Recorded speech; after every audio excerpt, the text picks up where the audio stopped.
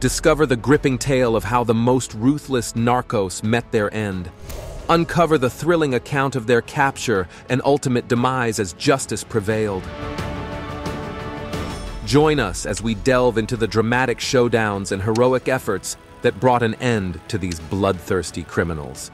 Get ready for a story of bravery, perseverance, and the triumph of good over evil. This is the electrifying saga of how the most bloodthirsty narcos were captured and killed.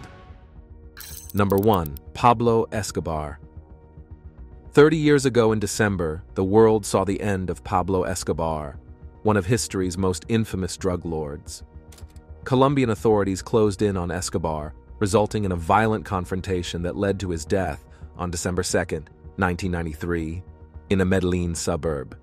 His story is one of power, crime, and ultimately, downfall. The story of Pablo Escobar is filled with a diverse array of characters whose lives intersect with his. Their stories have been retold in various forms of media, from books to movies to TV series. Among them are figures like Griselda Blanco, George Jung, and others, whose lives became entangled with Escobar's criminal empire. His rise to power began with small-scale crimes before he delved into the cocaine trade. He quickly ascended the ranks, accumulating immense wealth and power at a remarkably young age. However, with power came enemies, and Escobar found himself facing threats from law enforcement, rival cartels, and even vigilante groups. Despite his vast resources and tactics of intimidation, his network of loyal supporters dwindled over time. The 1980s marked a particularly violent period in the narcotics trade, characterized by the emergence of powerful cartels and the looming threat of extradition to the United States. Escobar attempted to enter politics, but his ambitions were met with suspicion and scrutiny. Eventually, mounting pressure forced him to resign, further fueling his determination to evade capture and maintain control. His reign of terror extended beyond mere drug trafficking, with bombings, executions, and even a war waged against his own country. Despite surrendering in 1991, he continued to exert influence from behind bars, orchestrating his escape from prison in 1992. His escape triggered a massive manhunt involving Colombian and international authorities, culminating in a shootout where Escobar's life was finally taken. However, the circumstances surrounding his death remain shrouded in mystery and controversy, with various theories circulating about who fired the fatal shot. In the decades since Escobar's demise, his legacy continues to captivate the public imagination, sparking ongoing debates about his life, crimes, and ultimate fate. Despite his death, the impact of his criminal empire is still felt today, serving as a cautionary tale of the dangers of unchecked power and the consequences of a life lived on the wrong side of the law.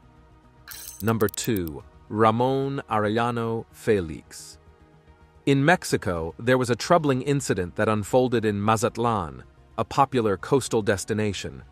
3 armed men sped through the streets, ignoring a police checkpoint, leading to a chase and a deadly shootout near a hotel. After some time, authorities uncovered a significant revelation about the incident. One of the deceased individuals turned out to be Ramon Arellano Felix, a notorious figure in the world of drug trafficking and a prominent fugitive on the FBI's most wanted list. Confirming his identity faced some obstacles, because individuals claiming to be relatives swiftly retrieved the body and had it cremated. Arellano Felix, as depicted in FBI posters, had a distinct appearance with a round face and an outdated hairstyle. However, the deceased individual bore little resemblance, likely due to undergoing plastic surgery, a common tactic among drug kingpins. DNA analysis from blood samples ultimately confirmed his identity. Following this revelation, law enforcement announced the arrest of his brother, Benjamin, who managed the financial operations of their cartel. The Arellano Felix brothers, wealthier and more influential than the infamous Pablo Escobar, controlled a substantial portion of the global coke trade, supplying up to 70% of the market. Ramon, known for his audacity, once callously tested a new firearm by shooting a passerby from his car, confident that residents would refrain from reporting the crime out of fear. The cartel's brutal reputation for executing individuals in public spaces transformed Tijuana, a bustling border city, into one of Mexico's most violent areas. Ramon Arellano Felix personally orchestrated the execution of law enforcement officials, legal professionals, pregnant women, and even children. He enlisted wealthy young men, dubbed narco juniors, who, fueled by drugs, carried out particularly heinous acts of violence. In one horrific incident in 1996, gunmen brutally took the life of a state prosecutor outside his home in Tijuana, subsequently driving their van over his lifeless body. Another chilling example involved filling the body of a victim with drugs before being dressed, placed in a car seat, and transported across the border. The cartel's influence extended to corrupting officials through substantial bribes, reportedly spending millions annually on such endeavors. Over the years, several high-ranking Mexican military figures, including the head of the Army's anti-drug unit, have been implicated and imprisoned due to their ties to the cartel. Although the death of Ramon Arellano Felix and the arrest of his brother are celebrated as significant victories, experts doubt it will significantly impact the drug trade. The Tijuana cartel, likened to a Fortune 500 company, possesses immense power, conducts operations with extreme violence, and will likely continue smuggling vast quantities of illegal substances into the United States. Will Glaspie of the U.S. Drug Enforcement Administration emphasized the enduring strength and danger posed by the organization. Number 3. Ellsworth Raymond. Ellsworth Raymond Bumpy Johnson, born on October 31, 1905, in Charleston, South Carolina, earned his nickname Bumpy due to an unusual protrusion on his head. At the age of 10, Johnson's family relocated to Harlem, seeking safety after his older brother became a suspect in taking the life of a white man. Despite the move to the north, racial prejudice persisted, and Johnson, with his petite stature and distinctive Southern accent, became a target for bullies. Yet his fiery temper prevented him from becoming a helpless victim, and he quickly learned to defend himself from a young age. Foregoing formal education, he embarked on a series of odd jobs and fell in with a dubious crowd, catching the attention of gangster William "Bub" Hewlett. Through Hewlett's introduction, Johnson entered the world of illegal gambling in Harlem, where he gained recognition as a dependable bodyguard. However, Johnson's illicit activities, including burglary and exploitation, eventually led to a 10-year prison sentence. Upon his release in 1932, Johnson found himself broke and without employment. It was during this tumultuous time that he crossed paths with Stephanie St. Clair, a formidable figure in Harlem's criminal underworld known as Madam Queen, or Queen of the Policy Rackets. St. Clair took Johnson under her wing. Together, Johnson and St. Clair waged war against rival crime bosses, most notably Dutch Schultz. Johnson and his crew, numbering 9, engaged in guerrilla tactics, targeting Schultz's men with relative ease due to the scarcity of white individuals in Harlem during daylight hours.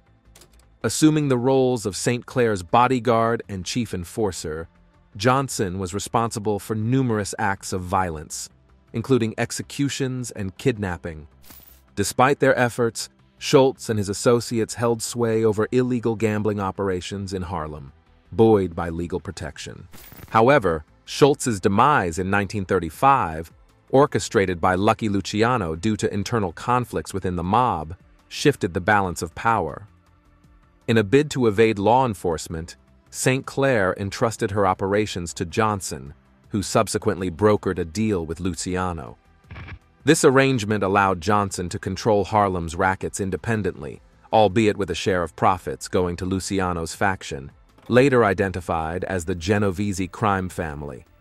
Although feared by the community, he earned their admiration and respect, earning him comparisons to Robin Hood for his philanthropic acts, such as distributing free turkeys during Thanksgiving and providing aid to the less fortunate.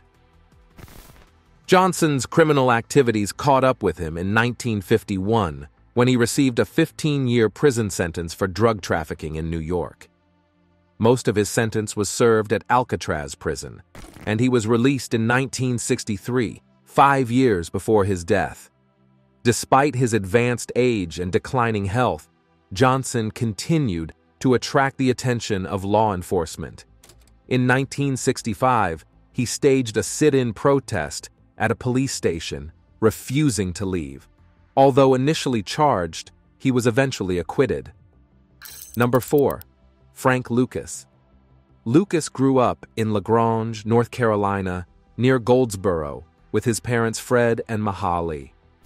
His life took a sharp turn towards crime when he witnessed his cousin's execution by the Ku Klux Klan.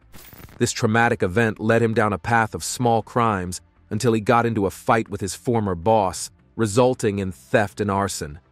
Fearing the consequences, Lucas fled to New York City, where he got involved in petty crimes and became associated with a gangster named Bumpy Johnson. After Johnson's death, Lucas aimed to challenge the mafia's dominance in New York. He traveled to Thailand and then to a bar frequented by black soldiers, where he met a former sergeant named Leslie Atkinson. Together, they smuggled drugs into the United States, using various methods, although Lucas's claims of hiding drugs in soldiers' coffins are disputed. Despite his exaggerations about his profits, he managed to establish a lucrative drug operation in Harlem. He trusted only close associates from North Carolina to handle his business, believing they were less likely to betray him. Lucas boasted about the purity of his goods, nicknamed Blue Magic, and claimed to have amassed significant wealth, which he used to invest in properties across the country and even a ranch in North Carolina. Lucas mingled with influential figures, but preferred to keep a low profile, dressing modestly despite his wealth. However, his criminal activities eventually caught up with him, leading to his arrest in 1975. He was convicted of drug charges, but later cooperated with authorities, resulting in numerous additional convictions. He spent several years in prison, but was released on parole in the 1980s. Despite attempts to rebuild his life, Lucas faced further legal troubles, including a conviction for attempting to exchange drugs. In his later years, he dealt with health issues, including confinement to a wheelchair due to a car accident. He passed away in 2019 at the age of 88 in Cedar Grove, New Jersey. Number 5. El Mayo.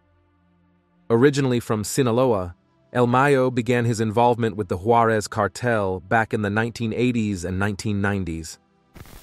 Following the death of the Juarez cartel's leader, Amado Carrillo Fuentes, also known as El Señor de los Cielos, El Mayo formed his own group. As the Tijuana cartel weakened, El Mayo expanded his operations into the northwestern states of Sonora and Baja California, controlling a significant portion of heroin dealing into the United States. In recent years, El Mayo faced setbacks with the arrest of several close family members, including his brother, 2 sons, and a nephew. Despite these losses, some of them cooperated with U.S. authorities in exchange for reduced sentences.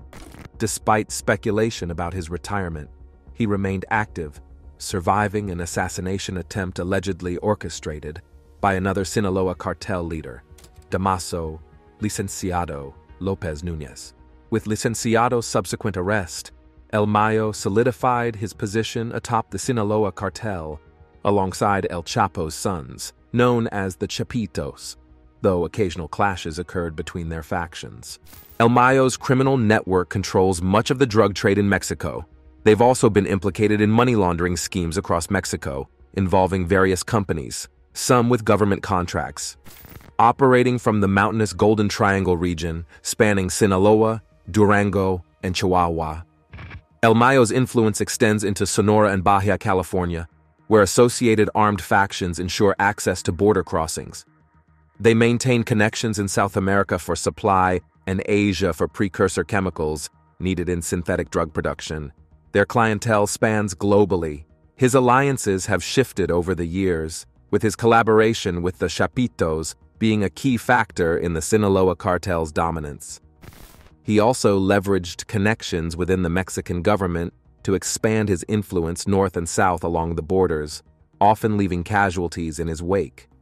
Despite a long-standing $15 million bounty on his head by U.S. authorities, El Mayo has managed to evade capture for over 4 decades, utilizing his connections and local support in Sinaloa.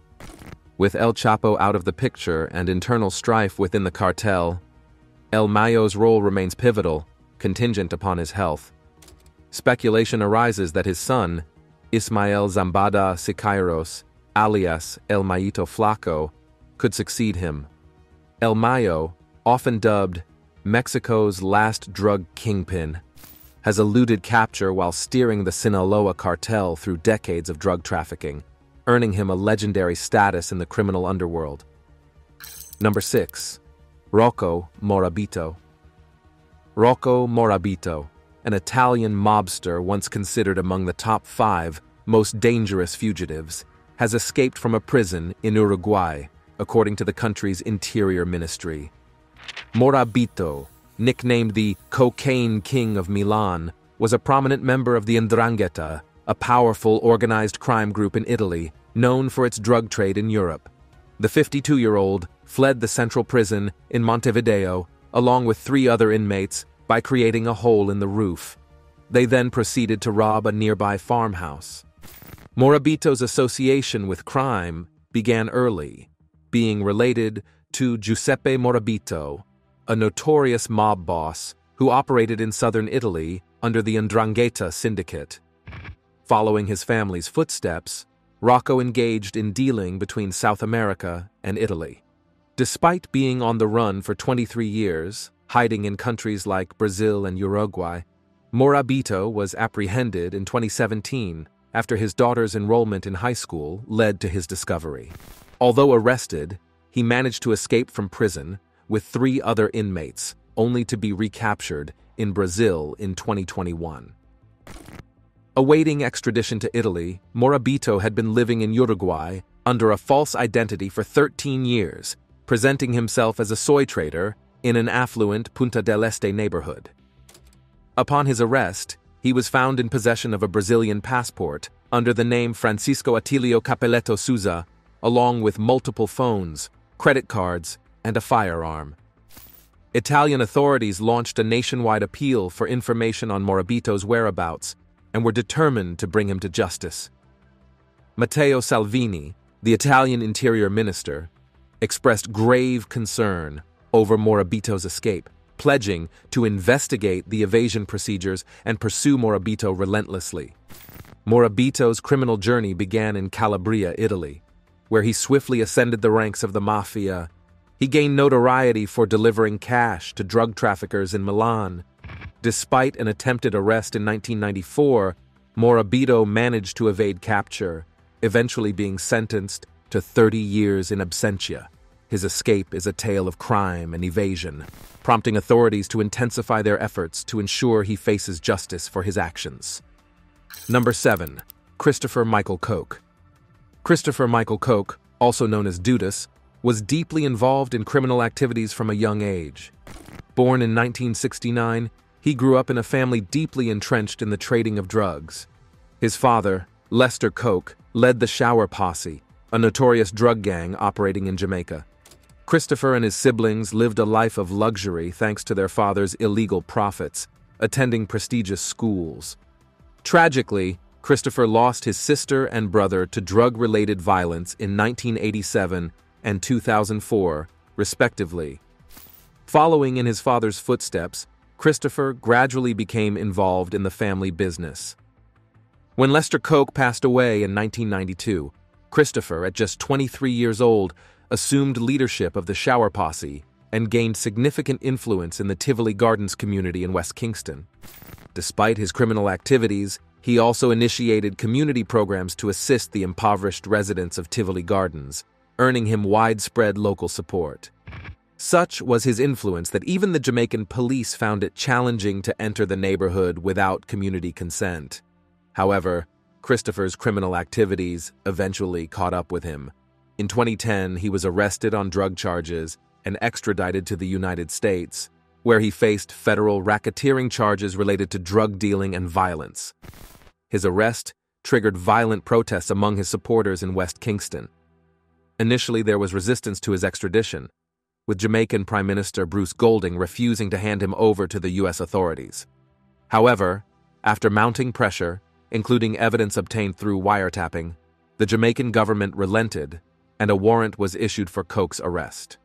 His attempt to evade arrest by disguising himself as a woman failed, and he was eventually detained. Fearing for his life, he voluntarily waived his right to an extradition trial and was taken to the U.S. to face charges. In 2012, Christopher Coke was sentenced to 23 years in federal prison. Despite efforts by his defense team to portray him as a philanthropic figure, federal prosecutors presented evidence of his involvement in brutal acts of violence, including murder. Currently incarcerated, Coke remains behind bars with a release date set for 2030. His case highlights the destructive impact of organized crime and the efforts undertaken to combat it, both locally and internationally. Number 8. Miguel Ángel Félix Gallardo. Miguel Ángel Félix Gallardo, known as Godfather or Boss of Bosses, played a significant role in the rise of drug dealing in Mexico. He led the Guadalajara cartel, which brought vast amounts of drugs into the United States during the 1980s and united various cartels in Mexico. Gallardo's actions led to a surge in violence, culminating in the tragic murder of DEA agent Kiki Camarena, which sparked outrage in the United States. Despite his strategic thinking, Gallardo's ambition ultimately led to his downfall, drawing comparisons to ambitious historical figures like Julius Caesar. The impact of Gallardo's actions is still felt in Mexico today, with a staggering execution rate. He envisioned Mexico as a hub for the trade, starting his criminal career as a police officer before forming the Guadalajara cartel with associates Rafael Caro Quintero and Ernesto Fonseca Carrillo. Unlike typical drug lords, Gallardo aimed to present himself as a businessman and sought acceptance in higher society. He expanded his operations when Colombian traffickers turned to Mexico for smuggling routes into the U.S. due to increased law enforcement in Florida. Gallardo's cartel gained immense wealth thanks to his ability to negotiate and build a vast trafficking network. He even employed a young Joaquin El Chapo Guzman as his driver, impressing the powerful Colombian Cali cartel, which agreed to a significant partnership. However, Gallardo's empire faced a setback when DEA agent Camarena uncovered his activities, leading to a violent retaliation that resulted in Camarena's brutal torture and violence. This event sparked a massive crackdown on cartels by both Mexican and U.S. authorities. Despite his efforts to evade capture, Gallardo was eventually arrested in 1989. He received a 40-year sentence for his role in taking the life of Camarena. However, from behind bars, he tried to maintain control over his criminal network by orchestrating agreements among rival cartels. His imprisonment created a power vacuum, leading to further violence and the rise of new leaders like El Chapo. The ensuing turf wars and conflicts between cartels escalated into what is now known as the Mexican Drug War, which continues to devastate the region. Gallardo's attempts to appeal his sentence failed, and he remains in prison. His ruthless actions caused immense harm to both the United States and Mexico, leaving a legacy of violence and chaos that continues to plague the region. Number 9. Nicky Barnes. Nicky Barnes was born Leroy Nicholas Barnes in 1933 and passed away in 2012. He was a notable figure in New York City's underworld during the 1970s. Barnes rose to prominence by establishing the Council, a group of 7 African-American individuals engaged in organized crime. Their primary enterprise revolved around controlling a significant portion of the drug trade in Harlem, New York City. Expanding their operations internationally, Barnes collaborated with the Italian-American Mafia until his arrest in 1977. Following his apprehension, he cooperated with authorities, leading to the dismantling of the council. At the time of his demise, he was living under witness protection.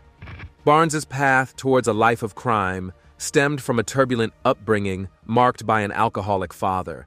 Despite excelling academically, he departed from home early to escape his father's mistreatment, turning to drug dealing for financial support.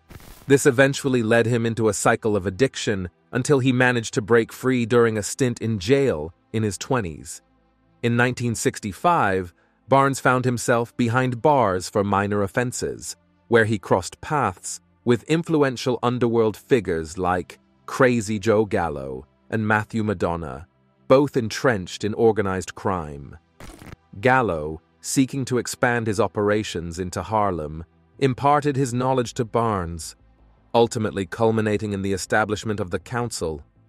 Functioning akin to traditional mafia families, the Council resolved disputes and managed distribution networks. By 1976, Barnes' illicit enterprise had spread across New York State, Pennsylvania, and Canada, with a structured hierarchy overseeing various tiers of distribution. To shield his ill-gotten gains, Barnes set up front companies, including car dealerships, which were eventually seized by law enforcement. His estimated net worth soared to over $50 million at the height of his criminal career. Despite facing multiple charges and arrests, Barnes earned the epithet Mr. Untouchable for skillfully evading legal repercussions. However, Barnes's downfall came swiftly in 1978, when he received a life sentence without parole for drug-related offenses.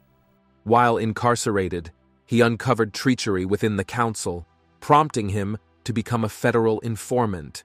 His collaboration led to the indictment of over 100 individuals involved in illicit activities, including several members of the council. During his incarceration, Barnes pursued education, achieving notable milestones such as winning a national poetry contest and graduating with honors.